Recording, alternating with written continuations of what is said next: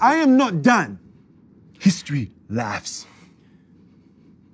If you continue to deny my work, the world will deny my work.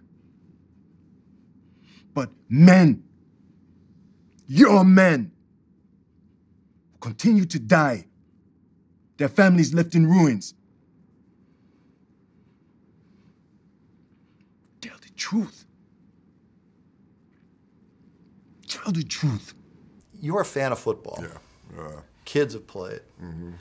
Conflicted doing this movie, this role? To say the least. You know, it was such a revelation for me in this of how two things can be 100% true at the same time.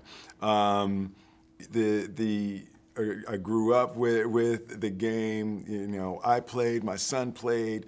Some of the greatest moments I've had as a parent have been with my son on that football field. Yet, at the same time, there's a hidden problem. The repetitive head trauma can cause brain damage. So one of those things doesn't make the other one untrue. You know, so I was deeply conflicted in deciding to be a part of this film. What do they want? The NFL. I want you to say you made it all up. I made it up. They're accusing you of fraud. If you retract, you'll be fine. This all goes away. Why are they doing this? They're terrified of you. When you took the role and you sat with Bennett and you visited with him, the football side of you said, oh my gosh, I didn't know? Yeah. Tell me about that when you met with him and taking this role and what you learned. Well, you know, what was so funny for me is you watch the game your whole life.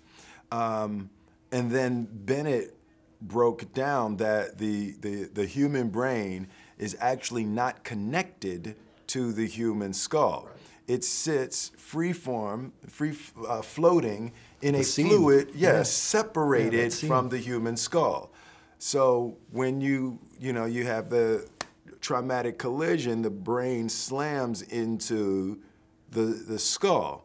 And when you go, oh, yeah, right, okay, I get that. Yet you've seen so many collisions and it never crossed your mind what would be going on. So as a parent not knowing that, I knew that there were other parents who didn't know that. So, you know, my heart kind of jumped that I sent my son into that without the knowledge. Not that I wouldn't have sent him out there with the knowledge, but without, not knowing is deeply tragic. Okay.